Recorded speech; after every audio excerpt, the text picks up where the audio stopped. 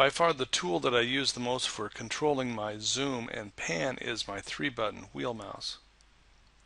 With no command active, if I roll the wheel forward, I will zoom in. Now you notice that where I place the cursor becomes the focus of my zoom.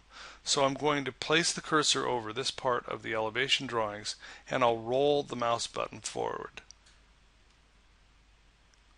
And it zooms on that part. Now to pan or to move my drawing around, I'm going to hold down the wheel. That's the 3rd button of my wheel mouse. And that activates my pan command.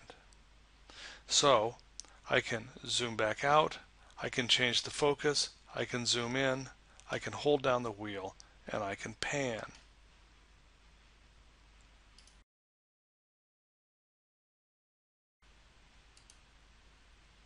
Because I use the zoom and pan so much, they are commands that are transparent to other commands.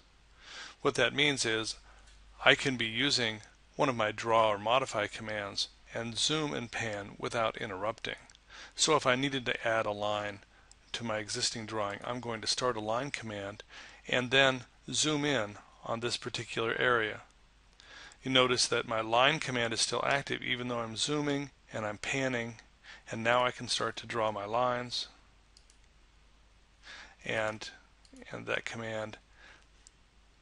So I can use them anytime I'm using another command without interrupting. Another way that I can quickly access my pan and zoom commands using my mouse is from the right-click pop-up menu. Even with no command active, if I right-click my mouse, I get my pop-up menu.